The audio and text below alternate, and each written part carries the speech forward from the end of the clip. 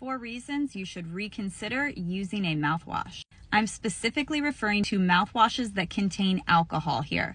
Alcohol seems to be the ingredient that's the most problematic.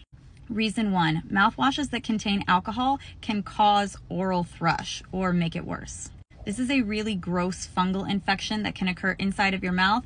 Very unpleasant. People hate it when they get this. One of the key ways to prevent this from happening or to help treat it is to eliminate mouthwashes with alcohol. I have passed along this tip to so many patients of mine, and it has helped them so much. Number 2, mouthwashes that contain alcohol are linked to an increased risk in oral cancers.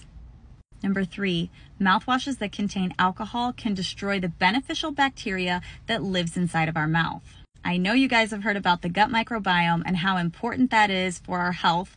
The gut microbiome starts all the way up here in your mouth, you guys. You do not want to be killing off those beneficial bacteria. That's exactly what an alcoholic mouthwash does. And number 4, mouthwashes that contain alcohol can cause dry mouth or make dry mouth symptoms worse.